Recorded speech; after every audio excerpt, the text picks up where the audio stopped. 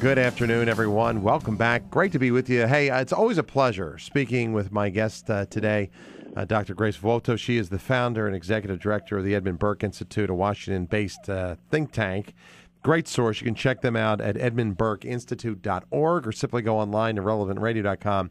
Keyword, Drew. Grace and I have initiated a series in which we, just about every week, we've missed a few here, have taken a look at our graceful heritage, and that's what we've called the series. Today we're looking at an article that Grace put together called The Crisis of Masculinity, and this is an issue that we cannot talk enough about.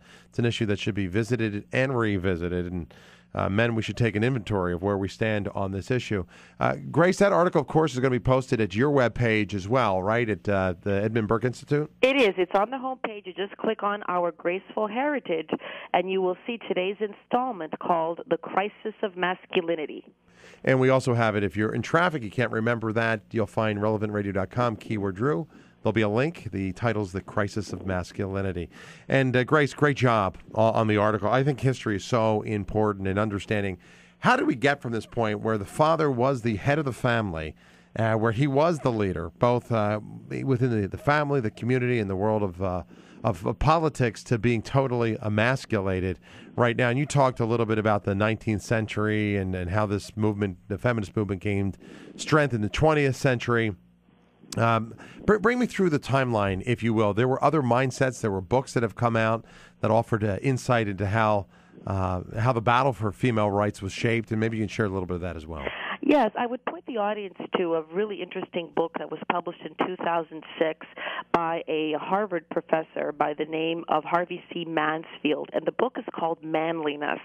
And what he does is he does a really good job of explaining how we got to the present day. And one of the major facts is that the feminist movement was initially a battle based on individual rights, very much like men had sought to get their individual rights within a feudal structure, whereas rights were defined according to classes. So if you were in the aristocratic class, you would have greater rights than if you were in a previous class. So men, working class men and middle class men, over time, had achieved their individual rights. And the feminist movement, especially in the 19th century, led even by Christian women, Christian female thinkers, was going along that path of saying, look, women should be educated, women can have a public role, and women should have the vote, and they should have individual rights. Had we just remained on that track, we would have simply emancipated women without having done damage to society. But what happened in the 20th century was that the feminist movement was essentially hijacked. It was hijacked along two basic strands of thought. There was one influence which came out of the German philosopher Friedrich Nietzsche. Yeah. And Nietzsche argued that there is no God and there is no natural order, and that we can simply remake ourselves according to our will. So the feminists of the 20th century, they took this idea and they applied it to women, and they said, you know what? There's no such thing as male and female. And for a woman to be fully free, she must free herself from the idea that she is female. So they took that strand of thought from Nietzsche. And then they took a very destructive strand of thought from Karl Marx. Marx argued that the family itself is a tool of economic exploitation of all individuals, and it's a tool of social control that the bourgeoisie uses. And part of that social control is the man's domination of the woman.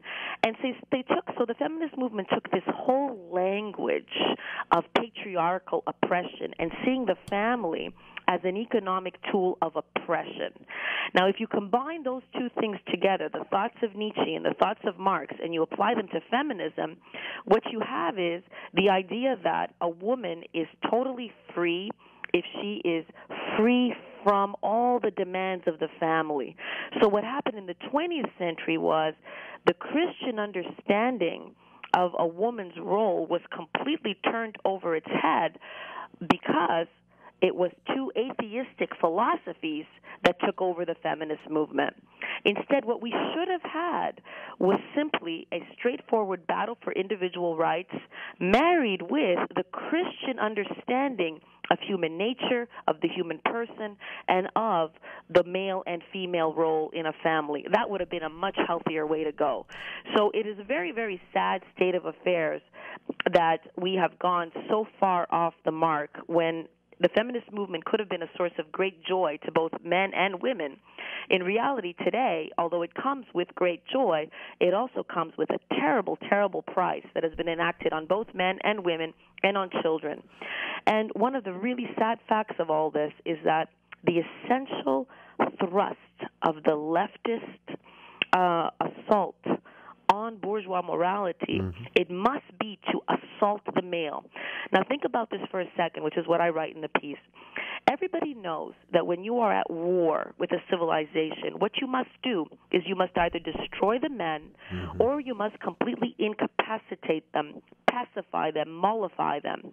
Well, that is what has been done to our men in the West. They've been pacified. They have been mollified. They are, in many ways, really adrift. And as a result, we see a complete decline in Western civilization. It's no accident that with the decapitation of the male from families, we now have a crisis, a demographic crisis, where we're not even able to reproduce ourselves.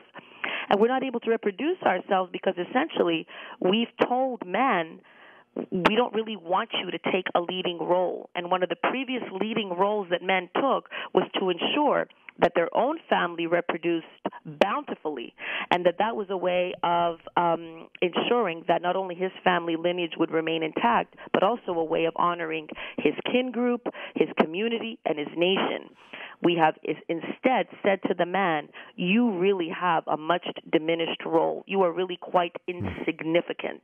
And my heart goes out to men out there because so many of them do not know or understand that they have a divine mission which is based on their gender. And it's very sad that they're unaware of that. It is interesting, though, and you take a look at the fruit of this and where it's led. Right now, more marriages end up in divorce than stay together. We're seeing the family structure, I think, disintegrate as a result of this, because men no longer fulfill their roles as being leaders of the family, protectors, providers. Where do you see us heading, Grace? I'm curious, Doctor, in terms of the future. If we continue to allow men to be emasculated and have this disorientation of proper roles within the family and within society at large, where do you see us? Where do you see us heading in a decade from now? Well, I think that very sadly we are committing civilizational suicide. Our birth rates show that. And what's happening instead is that there are other civilizations, like the Muslim civilization, which is going to fill that vacuum. The Islamic faith currently provides very, very strong gender roles, and they are reproducing much, much faster than we are. And so this whole project that the West has embarked on is leading straight to death. I mean, what we see very clearly is that when Nietzsche pronounced there is no God, if you actually follow what he said, which in many cases we have because we've accepted a great deal of his nihilistic vision, once you remove God from the center of our lives, we eventually cease to exist, and that is the path that we as Western civilization are going down. You know, women think that by having emasculated men, they freed themselves. In reality, we're all committing civilizational suicide. Good afternoon, everyone. Welcome back. My guest today, Dr. Grace Vuoto. Check out their website, edmundburkeinstitute.org.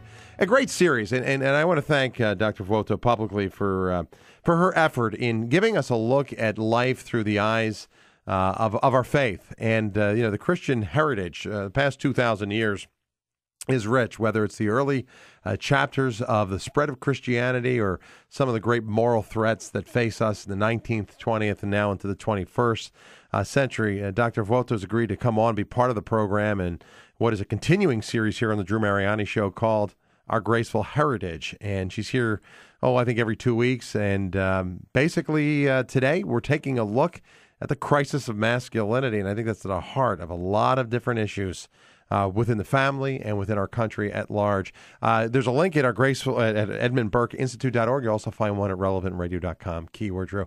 Doc, let's go to the phones. We'll go to Yorkville, Illinois first and say hello to Sue. Hi, Sue.